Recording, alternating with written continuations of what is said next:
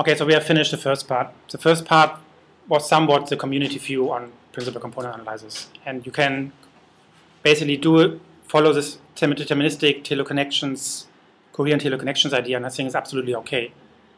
I would also do it, and I think it's a way of approaching data because in our data there is patterns, there is teleconnections, and it's interesting to find out how they work. And you can work with the deterministic view. But what I would probably say is that a more efficient way of going at this is starting with this stochastic continuum view. This is the way that I would look at the data and the way that I would probably approach this. And there's actually, if you look at my webpage, there's some examples how I actually then did it. There's a number of publications where I use this more stochastic continuum view. So now I show you a slightly different view, which I think is a better way of looking at it. You eventually can come to the same teleconnection conclusions. So you can, from both views, with the deterministic mode view, you can get to the right conclusions, and with the stochastic continuum view, you might get to the same conclusions.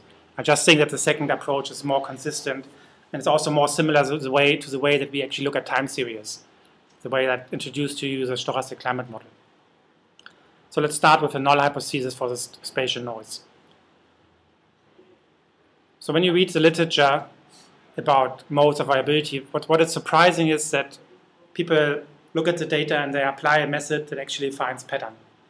And they don't ask the questions, are there patterns? This is already assumed. The assumption is always there are patterns. I only have to find a smart way of figuring out what the patterns are. But I think it's probably more useful to go a step back and think, are there patterns? Because if I'm more objective and I go more backwards and say there's just noise, there's no structure, I might be more open to find structures which are not just a structure that the statistical test method shows you. Like if you apply different methods like cluster analysis, EOFs, or neural networks, they like certain patterns. And you will present your data in these patterns. But it might be better to go a step backwards and ask the questions, are there patterns? Or asking the questions, are there any modes? So you assume at the beginning that there are no modes. And you need to be convinced that there are actually modes. So in our climate systems, there are modes and patterns. But often it's better to start with the idea of there are no modes. There is no pattern, and let's see if we find something. So the question is, if you want to approach it like this, what if there are no patterns and no modes? What would my data look like? What would my statistical method like principal component analysis look like if there are no patterns and no modes? And I'm starting from this assumption. What if there are no modes and no patterns? And it's basically a publication I had a few years ago where I described how you should do this. So first of all, what you have to be aware of that every pattern exists in your data. If you have your global sea level pressure data of many, many months, hundreds of years or so, basically every pattern exists. And this just mathematically, what it means is that you can define a pattern pi, let's say a smiley face, a triangle, or whatever kind of pattern you like. You project it onto your data. You project this vector onto your matrix, and what comes out is a time series. And this time series will have an amplitude. It will not be zero. Right? If you have data, you can project any pattern onto your data. It will have a time series. It might be meaningless, but the time series will not have zero amplitudes. If it doesn't have zero amplitudes, you can actually define and explain variance related to this time series and this pattern. So you can actually define and explain variance, and it will not be zero. Whatever pattern you put into your data, you can project it onto the data and ask the questions, how much variance would I explain by putting this pattern into the data? A triangle, a smiley face, or whatever you like. Every pattern exists in the data. And the question is not whether a pattern exists, but the question is more how much variance does it explain? So the question really is, how does the pattern relate to the others? Is it relatively strong? Is it stronger than expected? And then, of course, the question is, what is expected? And what kind of physical process can cause this pattern if it is unexpected from some kind of a simple expectation? So really the question, and when you deal with data analysis and searching for patterns, the question is not whether a pattern exists. The question is, how strong is the pattern? How does it relate to some kind of simple null hypothesis? Is it unexpected, this pattern, to explain that much variance? So really the question is, how much variance does my pattern explain? And is this unusual? Is it unexpected? To understand this a little bit better, I think it's nice to compare the way that we analyze time series with the way that we compare patterns. So if you have a time series like this one, this is the El Niño 3 time series over 50 years.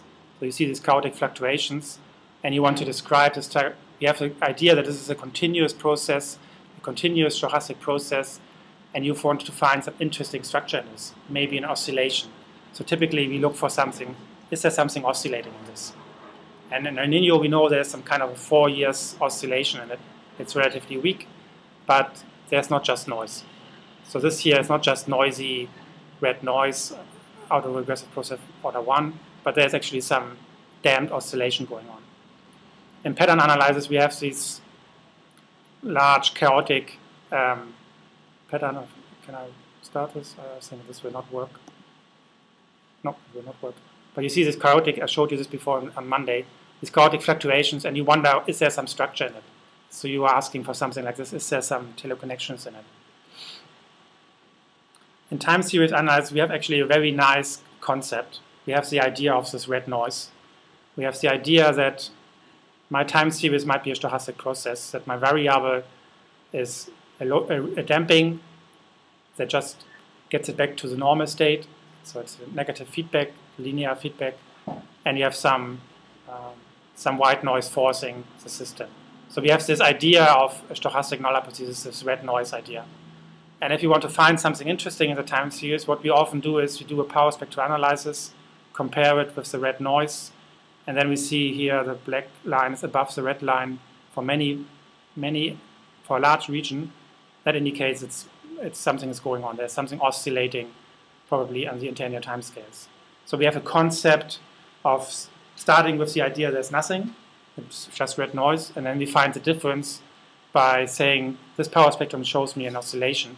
There's more interlinear variance here, so there could be an interlinear oscillation going on in the Niño 3 tropical Pacific region.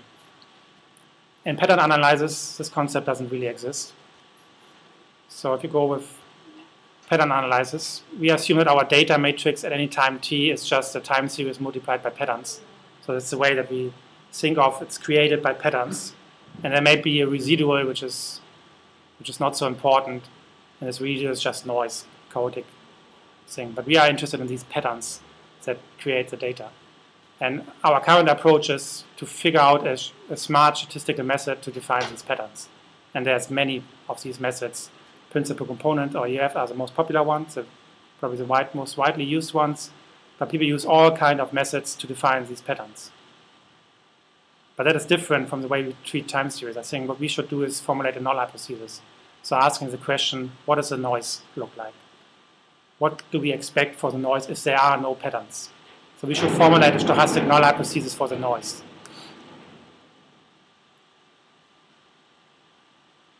So to understand the way that why we are approaching these things differently is we have to understand why is time series analysis different from pattern analysis, and what do we do differently, and how we could then maybe have a similar structure.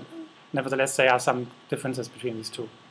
So the difference is in time series analysis we have a power spectrum which are harmonics, sine function and cosine functions. And we fit these harmonics to the data, and we have a power spectrum which is based on harmonical orthogonal functions. In pattern analysis we don't do this. We have the empirical functions, the principal components. And this is motivated by some characteristics that are different in time series analysis and pattern analysis. First of all, in time series analysis, we can have an infinite time series. Right? We can measure temperature at Melbourne, and we can make our time series infinitely long. And basically, our time dimension is not limited. It can be endless. Right? So our domain limitations doesn't really exist in time series analysis. So we can have oscillations of very low frequencies, very large oscillations can exist, and all kind of smaller scale can exist. So there's no domain limitations. While in pattern analysis, there are domain limitations. An ocean basin has a boundary. The Earth is just a certain size and can't be bigger than that. Right? So there's boundaries. And if you think about, you have these boundaries, there's certain harmonics that could just not exist. There's no oscillation larger than the Earth in the Earth. Right? There's a largest oscillation. And that would be just the Earth doing the same thing at the same time everywhere. That is the largest pattern that can exist in the Earth. So there are some boundaries of what kind of functions we could actually fit to our data, because there's a boundary. The other difference is stationarity. So stationarity assumes that all your statistical parameters are always the same at all points in your domain. On a time series, if you have your time series, you assume that the spread is the time series everywhere the same. You assume more or less it's a stationary system and the mean is always the same, which is not quite true because we know there's a seasonal cycle and sometimes the variability is stronger in winter and less in summer. But in principle, we assume that this doesn't matter that much. It is not influencing strongly our results, and usually that is true. But if you analyze a basin like the Pacific, or this northern hemispheric sea level pressure, that stationarity is really not given anymore, because the variance is very different in the tropical Pacific from the North Pacific, or in the hemispheric view of sea level pressure, there's much more variance at the pole than there is in the tropics. So the stationarity is really not given with patterns. And I think this is why, because of the domain limitation of the stationarity, this is why we like these empirical functions, because they automatically somewhat put these non-stationarities into these harmonical functions. But nevertheless, even though we have these differences, we look at empirical functions here, and here we look at harmonics, we can still follow the same strategies. We can formulate a hypothesis and a null hypothesis. So the hypothesis in time series is that there's oscillation going on. So we are looking for oscillations, for damped oscillations maybe. And in the hypothesis in pattern analysis, we look for coherent teleconnections, coherent patterns. The null hypothesis, so basically the opposite, would be, in time series this exists, is the red noise IR1 process. That basically means linear damped. This is our null hypothesis in time series. In patterns, so if you have this null hypothesis, we basically compute our power spectrum from our data and from our theoretical null hypothesis, and we compare them, and the differences are the ones that is interesting. The null hypothesis in patterns doesn't really exist in the literature. If you look at the literature, you will find one publication that actually states, this is my own publication, there really is no null hypothesis for patterns. But I think it's a useful concept to do this also, that we have a null hypothesis. And I basically formulate a null hypothesis and explain it in the next slides, which would also be red noise, but spatial red noise. And its physical process would be isotropic diffusion. That just everything is chaotically mixing and there's no structure. And then you would use again a spectrum, but not of harmonics, but a spectrum of these patterns and look at these patterns. And I'll explain to you now a little bit how you actually formulate this null hypothesis red noise for patterns and how you then apply it to actually figure out teleconnection patterns. Okay, so how do we formulate the stochastic null hypothesis for spatial structure of damped variability?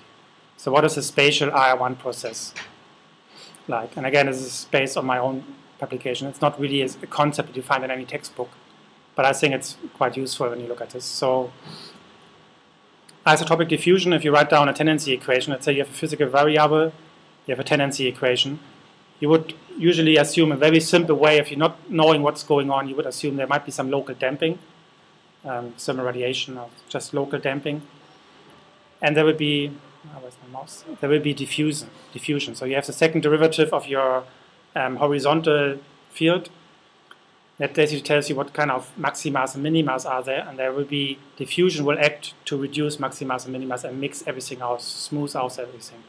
And then you have a diffusion coefficient here that tells you how strong the diffusivity is. And then you might think about this system might be forced with random white noise. So random white noise means white in time, so every time you throw around a number, but also white in space, so that every different location gets a different forcing. If you think about this kind of a physical system, you can actually show that this is an autoregressive process of order 1. That means in spatial, that means the spatial derivative, dx. So previously in time series we had d dt, but now here d dx, so the spatial relationship of your field is a constant multiplied by the field plus some white noise. And that is the definition of an IR1 process, basically. So you have a linear damped system, but now in space, so linear damped in space, and some white noise in space dimensions. And since you know autoregressive process of first order was at the spatial autocorrelation, so we had previously the autocorrelation in the lag time, but now we have distance in space. So this lag correlation would be exponentially decreasing. So it's an exponential function which is decreasing with a decorrelation length of d0. So basically you would assume that any point at a location would be correlated to all the other points, and if the distance gets larger, the correlation will become smaller. There's no anti-correlation, it's only positive correlations. And you're correlated to nearby regions and not correlated to remote regions. I think somewhat we all have this in our mind as our null hypothesis if you look at data. And if you look at data, I'll give you here examples. So on the left column you see sea surface temperature, 4 examples. On the right column you see 500 hectopascal geopotential height. What I just do is here I do a correlation of this box with the sea surface temperature everywhere else. And then I take another box, and here another box, and here another box. And I think what everybody knows is that if you correlate something, then of course nearby regions will have high correlations. So you see, if you are close to this box, you have high correlation. If you are far away from this box, you have almost no correlation. So roughly speaking, this idea, you can see that as diffuse system, nearby regions are highly correlated, and remote regions are not correlated. But you can also see there's differences from that, right? For example, this point here has a negative correlation here, and then at a remote region there's a positive correlation. So correlation goes down and then goes up again, which is not what you expect. Correlation should only go down. Right? So you see there's some structure that goes beyond this, and this is the structure that we are interested in. These are our teleconnections, our pattern. Or you can see here in this one, here in the tropical one, you see there's correlation decreasing to the south, but it's much faster decreasing to the north. So there's an interesting anisotropy, so it's not just isotropic in all directions the same, but there's in one direction there's strong relationship, in the other direction there's less of a relationship. So you can see structures in this that are interesting, and these are probably the structures that we are thinking about teleconnections. Here the right column shows you the same example with atmospheric 500 hectopascal geopotential height, and again you see here in this point nearby regions are positively correlated and remote regions are not correlated. Same here. Here it's quite different. You see that all the tropics are highly correlated and it's highly anisotropic. And here's another point which is somewhat a mixture. So you see somewhat this diffusive idea is correct, but there's deviations from this diffusive idea. There are structures that go beyond isotropic diffusion. For example, here's a negative correlation, and here's also a negative correlation. So there's interesting structure in this. But overall, you see, to first order, I can say it is somewhat diffusive, but it's not all diffusive. If you look at EOFs of this process, the EOFs look like this. It's a monopole, dipole, dipole, tripole. It's a hierarchy of multipoles, basically. Quite more or less geometrical function. It depends on your domain, how they actually look like. But there's a certain order in this, that how the diffusive process would look like in EOFs. And then here to the right, you see the eigenvalues decreasing more or less exponentially. But there's some structure in this. So there's no uncertainties here. So there's real structure in this thing. This depends again on the geometry of your basin, of your domain. So why is the EOF? So first of all, the first thing you can say is EOF number 1 is a monopole and it has to peak in the center. Why does it peak in the center? Because this point here has the largest covariance with all other points because it's closest to all other points. If you have a diffusive process, then the central point will be the one which is highly correlated or covariant with all the others. No other point will have as much covariance. So this is why the first mode has to peak in the center of your domain, or where the most variance is. And it will be positively related to all other points because the only relationship that really exists is positive correlation. So the first mode has to be a monopole, and it has to center in the center of the domain. And if you look then at the other EOFs, really, they're all multipoles, right? So they're all suggesting anti-relationships, but in a diffusive process, everything is only positively correlated. There are no anti-correlations. So you can't interpret any of these modes as teleconnections. So none of these EOF presents coherent teleconnections, except for the first one, the monopole. Actually, the way that you should look at these things is more like they represent spatial scales, like in a power spectrum, that the low frequencies and the high frequencies. So the first mode is the low frequency, it's the largest scale. The second mode is the second largest scale. Oops. And the first mode has the largest scale, has more variance, and the smaller scale has less variance. In a diffusive red noise process, larger scale will always have more variance than the smaller scale because everything gets smoothed out, and small scale deviations, small contrasts will be damped out. So the red noise in a spatial sense means larger scale will have more variance and smaller scale will have less variance. So these EOFs are not interpreted in terms of coherent teleconnections, but just saying different scale variance. And the EOF number 2 is this dipole here along the larger axis, because these two regions are very remote to each other. So they represent a large scale, far away regions, and in order to be orthogonal to the first one, they have to be those two regions that are the least related to each other, because they have to compensate for the monopole in the first EOF. It's a constraint by the orthogonality. So if you think about your data as nothing but red noise, you will see monopole, dipole, dipole, tripole, quadrupole. And just look at EOF analysis that you see in the publications, you will see always this structure. You see always monopole, dipole. That is the general structure that you see in EOFs. And it just comes from this diffusive thing and the geometry of your domain that you look at. Now if you look back at our literature examples, these high-profile publications, 3 of them are EOF number 2 being a dipole. Right? These are all EOF2s, they are all dipoles. And in principle, these are trivial structures. Right? If you know nothing about your data and you think it's just noise, EOF number 2 will be a dipole. So my main concern about these high-profile publications is that these structures are trivial. They follow from noise. Right? EOF number 2 dipole is basically a representation of noise. There might be something else into it, but first of all, just looking at this, it's a trivial structure. The Arctic oscillation is somewhat more difficult, because the first EOF is not a monopole, but it's this kind of angular mode. But if you think about sea level pressure as a constraint of conserving mass, sea level pressure cannot go up everywhere at the same time. And the largest variance in the northern hemisphere, where's my mouse, is at around the Iceland and the North Pole. So if you think about you have a monopole, an increase of sea level pressure at the poles, this is what the diffusive process would suggest, where the center of the domain, where the largest variance is, it has to go up and down in a monopole-like structure. Then there has to be, in terms of sea level pressure, conserving mass, there has to be a negative anomalies around it. So basically, if you consider diffusive processes and conservation of mass, then an angular mode is trivial. This is what you expect as EOF number 1. It's not suggesting anything sophisticated. Right? It is.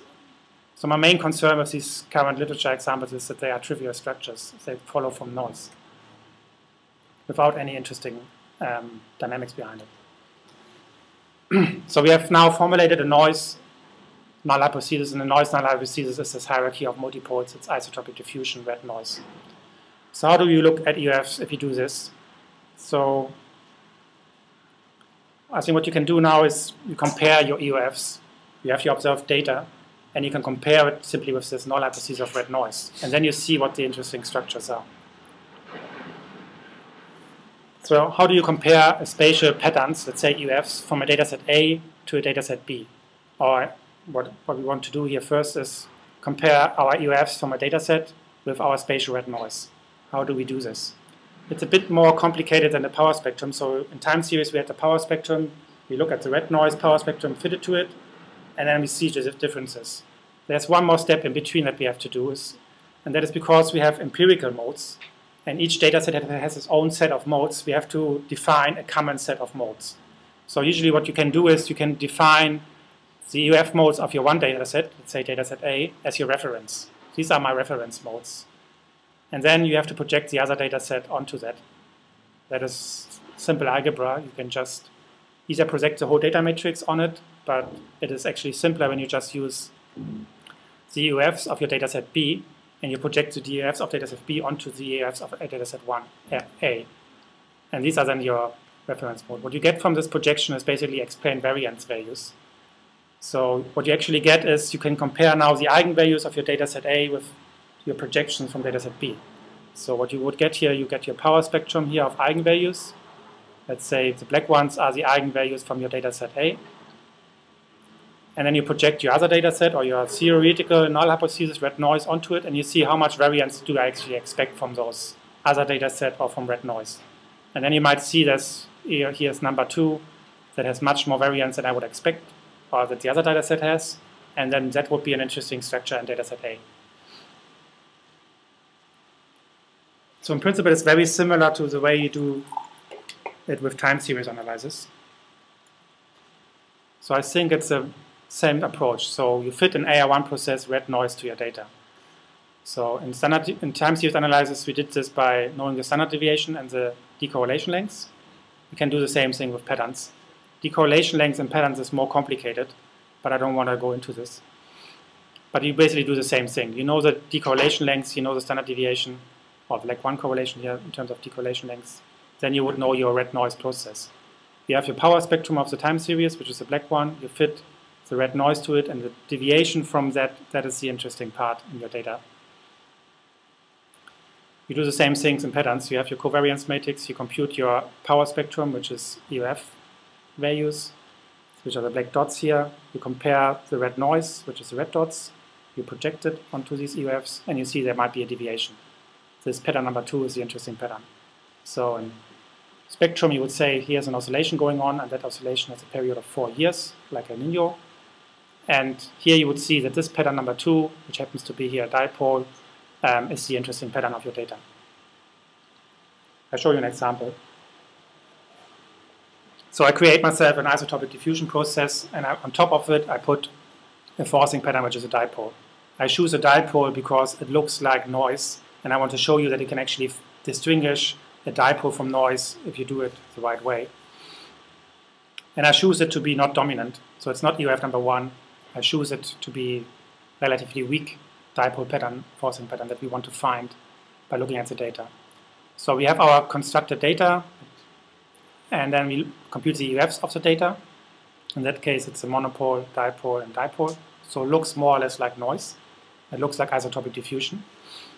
And then we project our null hypothesis, assuming that it's only pure isotopic diffusion. So we would get our monopole, dipole, dipole. So first of all, they look similar. But then the question is again not whether a pattern exists. The question is how much variance does the pattern explain. So you have a certain, you do not only have patterns here, but you have a certain amount of variance that each of these patterns explain. And the null hypothesis, the isotopic diffusion, would tell you how much variance each of these should have. So you then have your variances from your data, so from these data modes to data EOFs, and then you compute how much variance does the null hypothesis would have for these patterns. And then you get the red dots. And in that case, you would see, actually expect a little bit more variance in the monopole, and this structure should have more variance if the null hypothesis would be true. The second pattern, this dipole pattern, should have less variance than you observe in your data. And then you can basically see that this would be then my interesting pattern. So I would ask the question, which of these is maximizing this difference? And this is my interesting pattern. And in that case, it would be the dipole. So actually, I find the dipole. And I could then here, there's a small number written in here. You can hardly read it. It says 80%, 10%. That first number says 80% of variance is what this pattern has in my data set. But I would only expect 10% if the null hypothesis were true. So I can at least say that there's about a certain part of this pattern which is not expected from noise. There must be something else. So I would know that there's a forcing pattern in it. Okay, so the strategy would be, instead of just taking the EOFs as you did in this deterministic mode view, you would compare the whole structure of the EOF modes all together. You would look at the power spectrum and see whether there's deviations. And if there are large deviations, you would ask the questions, which pattern is maximizing this deviation? And these are my interesting teleconnections. This is probably the approach that I do when I do EOF analysis. And I think this is the way that you can find interesting teleconnections. And I show you 2 examples from the real world where we probably all agree on what the teleconnections mode should look like. So let's take the tropical Pacific SST. And I think we all agree it should be an El Nino pattern coming out, because we know that this is a real teleconnection, a real mode going on. And I do tropical sea level pressure, where I think we probably all agree that the southern oscillation is something dominant in the tropical sea level pressure variability. So let's see how this works. So EOFs from the tropical Pacific look like this. EOF number 1 is this El Nino kind of structure. EOF 2 is this, depends a little bit of what kind of data you look like. Sometimes these two flip around. Sometimes this is EOF number 2, and sometimes this is EOF number 2. But in that case here we have this kind of negative here and positive everywhere else. And then the other one is the so-called El Nino Modoki pattern. going to the left and right, and a little bit to the north. The null hypothesis isotopic diffusion, of course, is a monopole, and it has centered where the most of the variance is. So where my standard deviations are large, then the pattern has to center there. Second mode is a dipole. Looks a bit similar to this dipole here of an Modoki. And then the third one is a tripole pattern. And then you make this projection. And if you, the black ones is against observed eigenvalues, so my EOF number 1, my so-called El Niño pattern, would explain more than 40% of the variance. And if it would be just isotopic diffusion, I would expect this pattern to explain only half as much. So it's somewhat as unexpected that this pattern here has so much variance, if it would be just noise. So my analysis would tell me that this pattern number 1 is the most interesting pattern. And if I maximize the difference, actually it's this pattern that is the most interesting pattern in the Pacific, which I think most people would agree on, that El Niño is something along the equator, and the center part of the El Niño 3.4 region is actually more the one that's predictable. That is the real oscillator. So basically, it somewhat shows that this method works with things that we know we all agree on, basically. Let's look at sea level pressure in the tropics. And it might be a little bit hard to see, so I go from about 10 degrees south to about 10 degrees north. So here's Australia, the maritime continent, Indonesia, then here's South America, and then we'll see Africa somewhere here. Okay, if you look at EOFs from sea level pressure, it depends a little bit on what data set and what time length, but the first EOF is actually a monopole. It's not the Southern Oscillation Index. The second EOF looks like the Southern Oscillation Index, with negative in the Pacific and positive over the maritime continent. And then the third pattern is another dipole. So it's, the domain is around the Earth. So you have to connect the left part with the right part. So it's again another dipole, but just shifted by 90 degrees. And if you just null hypothesis would actually look like quite similar. You would also have, of course, a monopole. That's the first one, a dipole, and another dipole. But the order of the dipoles is somewhat shifted here. And if you compare this, that analysis would tell you again that the second mode here observed is more variance than you would expect from isotopic diffusion. So this pattern here is the one that seems to be the interesting one. And if you do optimize this, it is indeed the Southern Oscillation Index that comes out as being the interesting pattern. Although it has also a connection to the Atlantic here a little bit. So summarizing the stochastic continuum view. So I think we can deal with the patterns the same way that we deal with time series. So we, just as in time series, we can think of the spatial variability as a stochastic continuum, as red noise. Right? A single EOF mode has no meaning as such. It can only be understood in the context of the whole set. A single EOF, like in a power spectrum, you can't pick out a single cosine or sine function. It really has only a meaning if you know the whole power spectrum. It's the continuous function, basically.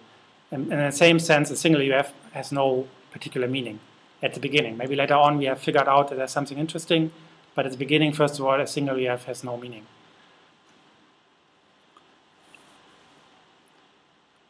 Since in an isotopic diffusion, everything is positively correlated, there's no negative correlations.